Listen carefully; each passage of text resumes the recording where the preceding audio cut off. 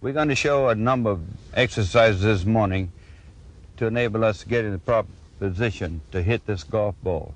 The first one we call the wall drill. Now he will incline from the ball and socket joints until his buttocks are against the wall.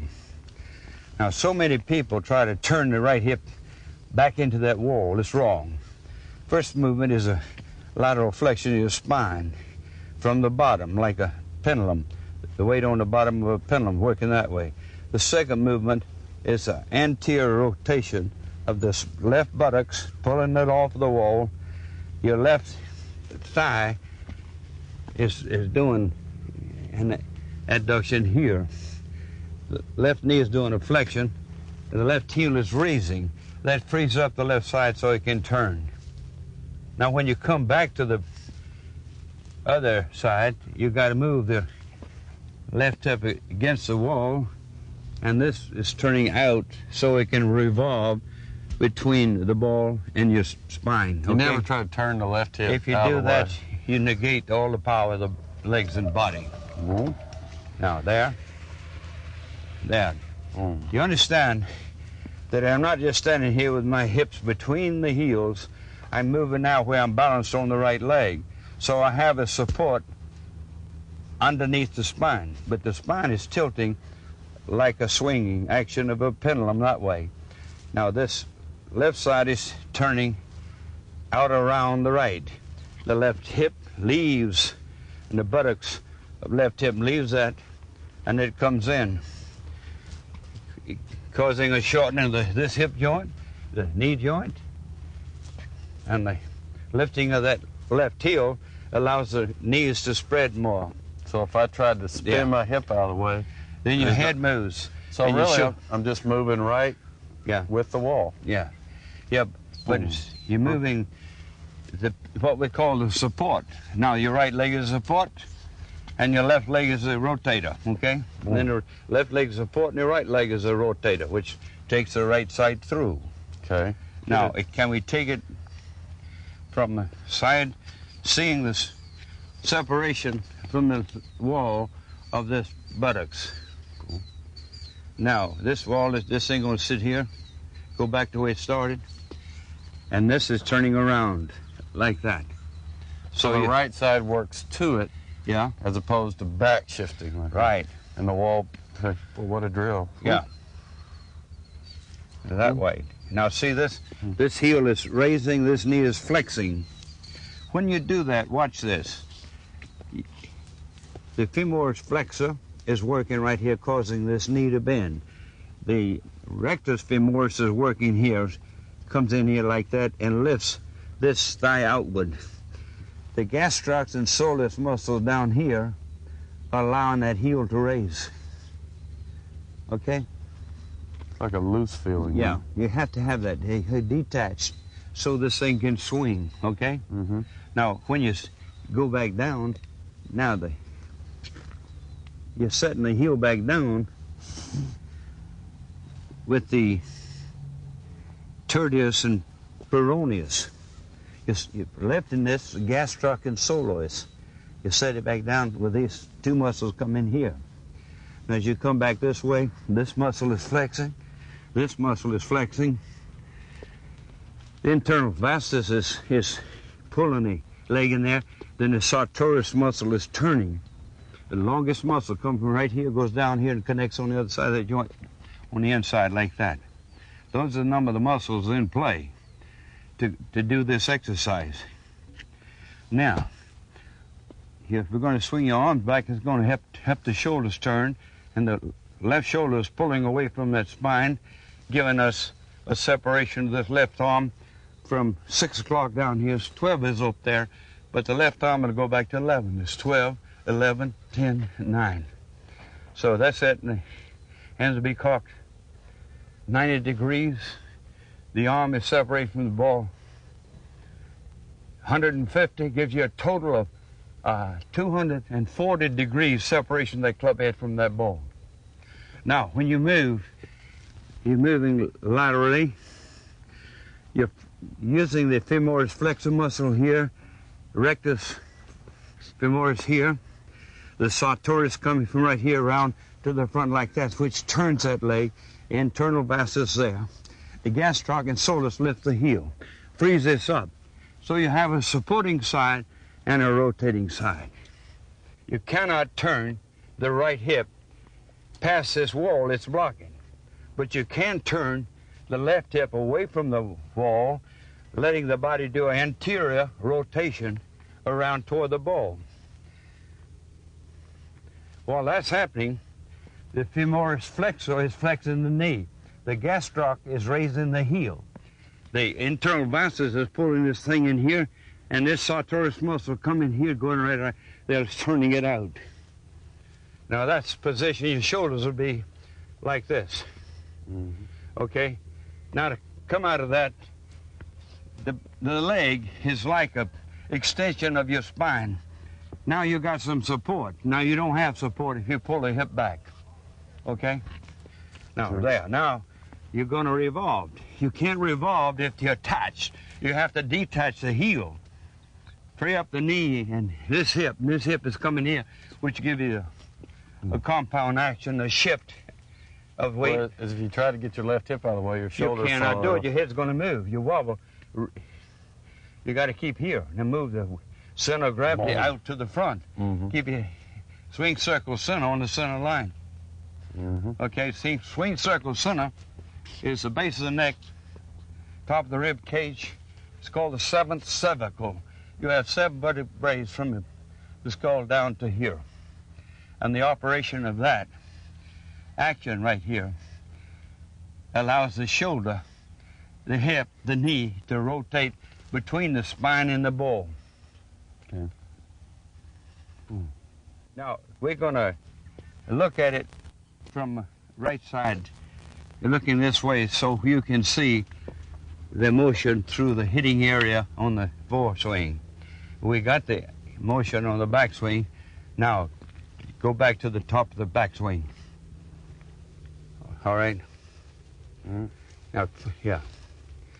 Now, as you come down, this hip is going to return to the wall, but it's moving forward. That's coming under. Now, at this point, the hands will come on over. Okay? Okay. This makes you work to the ball. Yeah. I mean, there's no way to... You're not working away from it, you're working into it. Both ways. Okay? Okay. That, if you'll take a swing out here now, step away from the wall and make a swing and do the full action so you can see how it's using the legs to support the body. Okay. See, this is an excellent exercise because if you turn your right hip, there's nothing holding you up. It's doing that. Your head will move. But if you do what I tell you to do, your head will stay here. Then you can revolve without moving. And you go this way and you can revolve. I can't use this leg and 70% loss of locomotion from a stroke I had. Okay? Do another swing this way. Yeah, swing toward the camera. Okay? So you can see how this hip is working anteriorly. This is flexing, that's flexing, and the heel is raising right there. Now he raises the arms, which help the shoulder blades get 20-degree more backswing. Now shift, down, out. Okay. See how the center of gravity, this is center of gravity right here. This is swing circle center. So you have to identify those two centers. Very important to the golf swing, okay? As opposed to... That's moving your head. You're not trying to hit it with your ear. So you really don't try to get your left hip out of the way, do you? Hell, if you do that, you're in a negative position. You're not getting the leg power, understand? Nor do you have a support for the swing. See, this side, that's the support. You've got to have the supporting side detached to the other side so it can rotate. You can't rotate if that's locked to the ground, that left heel, right? So when you do it like that, that heel has to raise.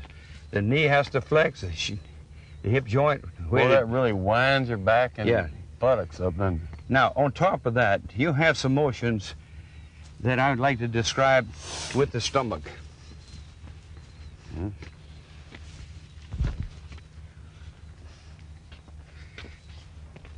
You have a muscle coming from this xiphoid bone. That's the bottom of the sternum bone.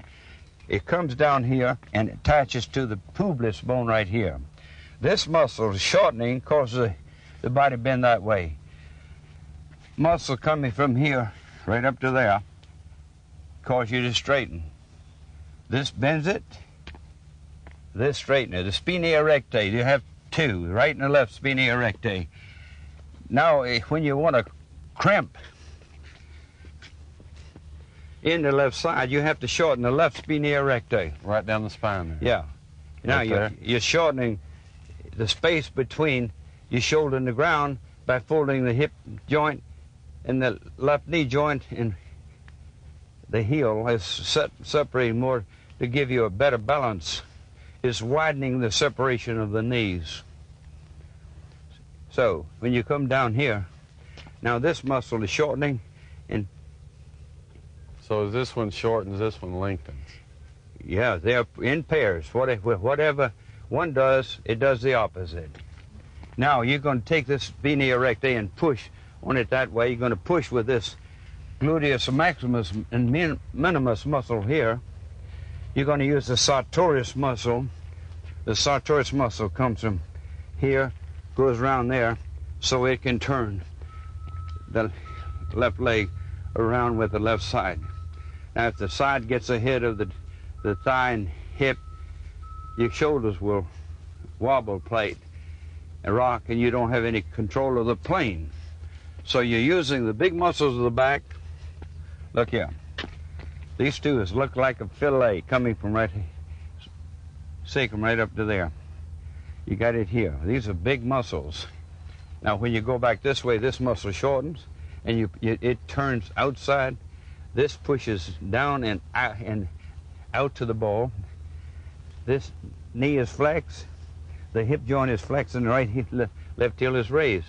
Now, you finish the backswing by swinging your arms after you shift it to this position. Now, I'm going to turn your shoulder blades. You just cock and get your hands back to there. Now, I'm going to... Now, that shoulder blade pulled back against the spine. This shoulder blade pulled away from the spine. And using the rhomboid muscles, and in here and in there, the elevator and the scalenus muscle to operate that. Now, you're in perfect balance on the right leg.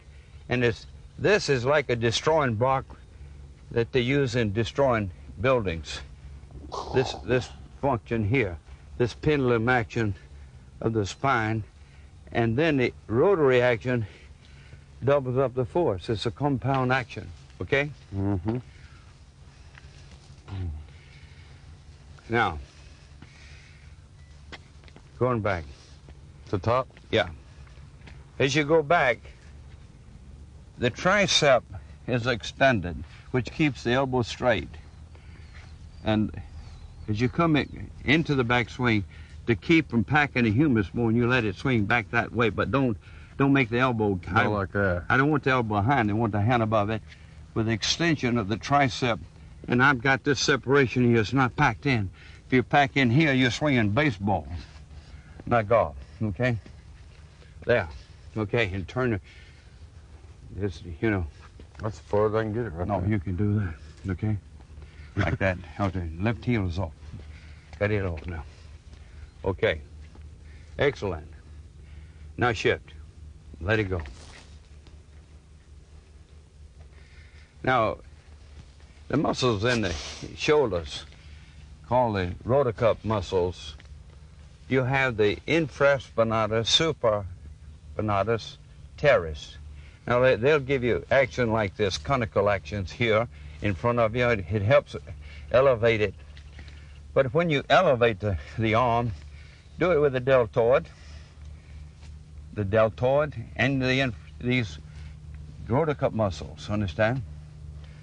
When you bring it down, you bring it down with the pec like that. When you take it back like this, you're doing that with the latissimus. This muscle coming from here goes down to there. That's the latissimus.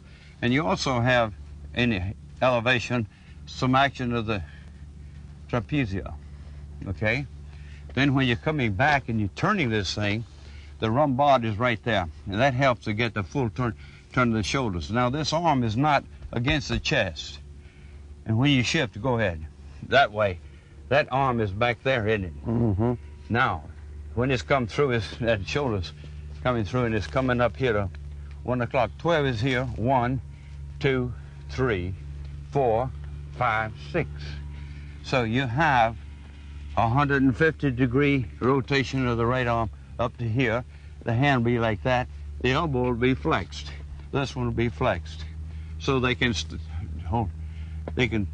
stay together.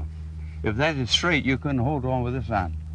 So it's imperative that we do a rotation around the radioulnar joint, and you also are getting a slight rotation in the rotor cup, okay? Inside, deep muscles inside there, where this humerus bone goes into the shoulder joint, like that, okay? This shoulder blade is a non-socket joint. It's very flexible. It can go this way, it can go that way, and that way, see? So it is a very flexible joint. Let's see, take it on up. Good. Shift over and swing it. Now, see his swing circle is center, is back of his center of gravity. If the swing circle center gets ahead, you can't have any power. And your wheel can't go around the axle. It'll bend the axle. So that, like the right side, it actually pulls the right shoulder into position. The right? hips and thigh and knee is pulling the shoulder. As opposed to the shoulder. You're not trying to make the shoulder pull the arm. You actually... It just follows them, right? Yep. The first motion we are going to do in this exercise is a radial flexion. Now the butt of the stick will be tilted down to the ground and the head will be tilted up. This thumb will get into a right angle in relation to the wrist. Now we do a pronation. It becomes horizontal. We bring it back up to the upright position. We let it down. Now we start again. Now, down and up, over, up, down, waggle, waggle. So this exercises all the muscles in the forearm. Very, very excellent exercises for developing the control and strength in those muscles. Do that again. Now this is with the right hand. We're going to do a radial flexion. The heel is pushing down, this index finger is pulling up, it bends this wrist thusly. Now we do a supination. Now we do a pronation. And then we do an ulnar deviation or an ulnar flexion. It's called two ways, okay? Now we come back up. And we do a pronation. Then we come back up. We do an ulnar deviation. Now we do a dorsal flexion and a palmar flexion. That's 10 different motions there. Now that's exercising the muscles in the forearms. I'm going to show how to exercise muscles in the rotor cup. I'd like to have you put it this way, right straight out. Then I want you to do a little circles like this. Okay? Mm-hmm. This is excellent exercise for the rotor cup. Now we take it to the side and we do it that way. Okay? Mm-hmm. Just one hook. Now, that's right. Now reverse it. Now do it the other way. Make it, come on around here a little bit more. Yeah, like that. Okay. You're increasing it. Well, you can feel that. Yeah. You do that until you feel a little tired. You do it now with the right arm. Do it with the right arm. Do it in front of you. Okay? Now turn to the side and do it with the right. And you do it forward, then you do it reversed.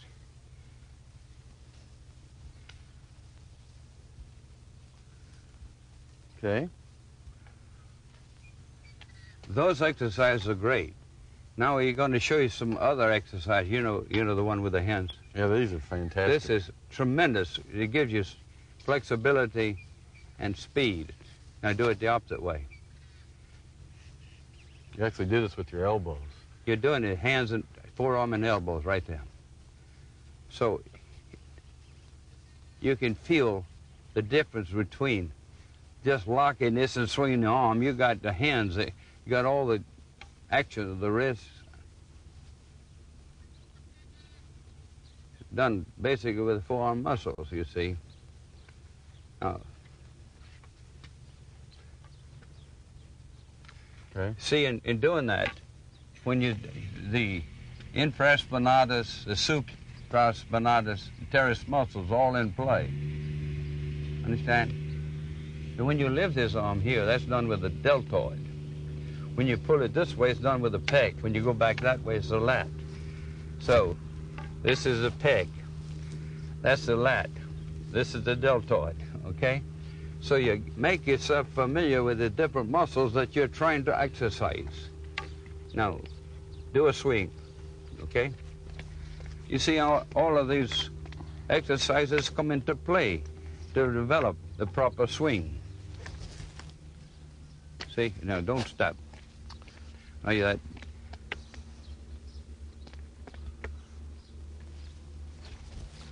Excellent. That's the correct position. You have your center of gravity out here and the swing circle center back of it. Go ahead and make a swing. Hold this position.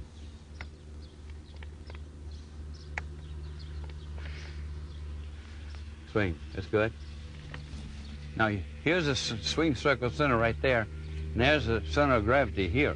Never like that. Not there. You're not folded here. Your back is arched in. Your back goes into arch, so you can get this right side on. If it doesn't go into an arch, you go that way. And this underneath right side motion. Yeah, that hip motion lets that shoulder come around. Yeah, it just follows it, right? You do that. Don't turn your head. Mm-hmm. That way. Now, come on now. Now come on up. Yeah. Okay. See, you have muscles that are in play here. I'm going to show you some muscles. You have a muscle coming from this pubic bone right here. It's the bottom of the torso. It's going to come up toward the left shoulder, but stop at the 8th rib. And it's likewise on the other side, making a letter V. Then we have a muscle coming from the base of this xiphoid, coming over here to the two-part ligaments. And one comes from here to the left two-part ligament. That looks like an A, right?